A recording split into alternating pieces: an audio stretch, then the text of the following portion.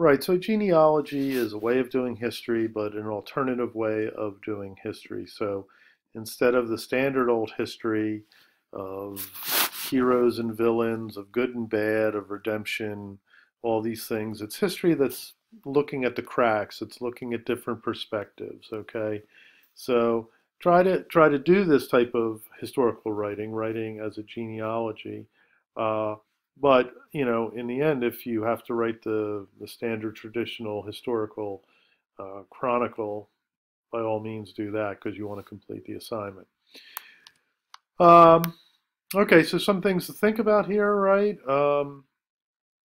So you might not have ever thought about the idea of reading as a process, right? For most people, reading's like air, but or breathing, I should say. But reading is a very sort of artificial thing. We're not born readers. We're born speakers of a language, but we're not born writers or readers of a language. So this is something that we have to learn to do, and this can be, a rather traumatic process, right? It can also be a wonderful sort of process, freeing the imagination up, etc.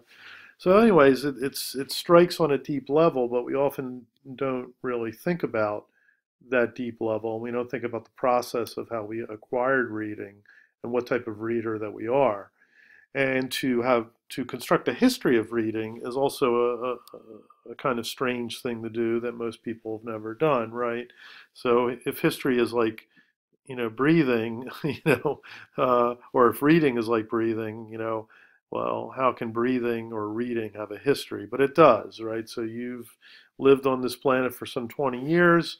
Um, you definitely have an origin story with reading. You have ups and downs. You have landmarks. You have traumas. You have wonders.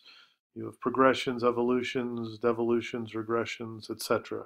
So those are the types of things that you want to do. You want to try to turn your history of reading into a story, right? By looking how it arose in you. Okay.